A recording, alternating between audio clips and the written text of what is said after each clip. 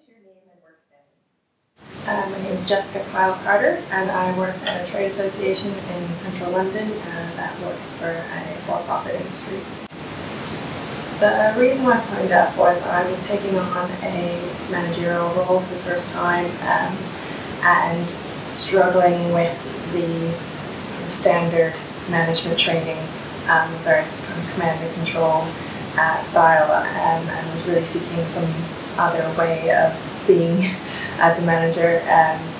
I had taken the SoL program before, so I was quite interested in the other programs they had to offer, and I really was drawn to the idea of having kind of a soulful leadership course and being able to bring in the spiritual side of it. But I particularly joined this program because of its focus on application to business and being able to give you tools to use inside organizations for organizational transformation, as well as personal leadership styles and bringing more of yourself to your leadership. So I liked that it was about you as a person, but it was also about the impact that you have on your organization. So the difference it's made to me is it's made me a lot more confident. At the time, I wasn't feeling very comfortable being in a leadership role or feeling that I belonged there. And being part of the cohort that I was in really gave me a lot of confidence that this was where I belonged. I could have a voice that was respected and that I had a valuable contribution to make. It was really impactful for me. It helped me explore things that I'd never done before, never considered. So it really opened up my views on kind of what was possible and what wasn't possible for me, which was great. In my organization, I think it's mainly impacted how I approach things in the workplace. Over the course of the program, I went into a much more HR-focused role, so I was able to bring a lot of the questioning and coaching skills that I learned through this program to my approach to dealing with situations at work and helping people through kind of difficult conversations, and also the way that I manage my own staff and helping them kind of grow and develop and being exploratory in my approach with them. Opening the program at Woodbrook, I think, was actually really important to me. I've taken training in London and being able to get outside of London and be in a place like this just makes the training very different. The setting of Woodbrook, where there's just a sense of calm and reflection throughout kind of every nook and cranny of the place, really helps you get to a place where you can be really open to learning a lot faster and really soak in everything that you're being told or you're discovering.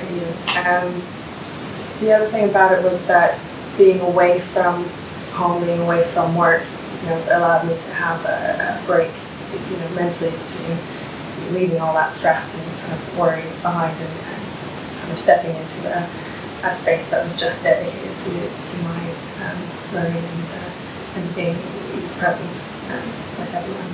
I think there's a lot of people who would benefit from the program. Obviously, people who are in leadership roles benefit quite a lot from it. A lot of the people who are in my cohort are very senior leaders, and they have benefited a lot from it. But I would say, even from my own personal experience, I was very new to leadership, and I still am developing in my leadership seniority, I guess. But even on my part, I found it incredibly valuable to learn the skills now that I know that I'll need and continue to develop as I go through the journey. I think it lays a really good foundation to kind of progress. So I don't think that you necessarily have to be a senior leader to take this course. I know that was one of my concerns when I started, was maybe I don't have enough experience, or I don't, I'm not in quite the right role for the people who should attend. But really, it's been really valuable, and I know that it'll continue to be valuable as I progress through my career and take on more and more senior roles in leadership positions. I think this program is important because I think we're seeing a trend towards people wanting a more humanistic approach to the way companies are managed. I think there's a real desire, especially among the younger workforce that are in the workplace now and who are entering the workplace, of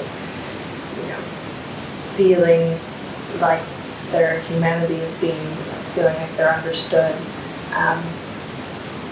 needing to understand that there's purpose in work, but there's also purpose in other parts of their lives.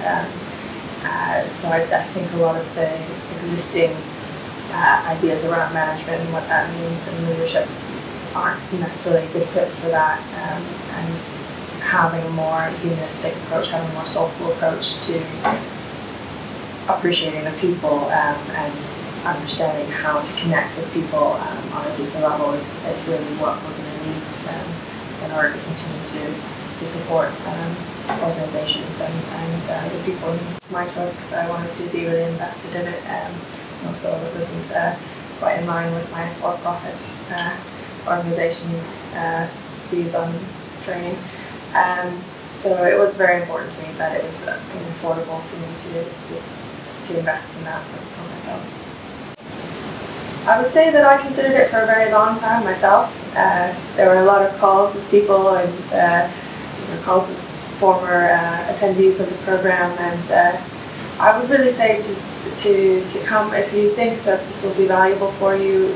All of the concerns you might have about it not being quite right, or if it was like me where I wasn't quite sure if it was right for me in the stage that I was at, or with my experience or background or skills. Those are things that you're welcomed into. The diversity is what makes the group as good as it is. The diversity of everyone's experiences. So bringing something that other people might not have, that is part of what makes the program so great. So if it's something that you think will be useful to you, then anything that you are going to bring to it is just going to enrich the group. So thank you, Lloyd.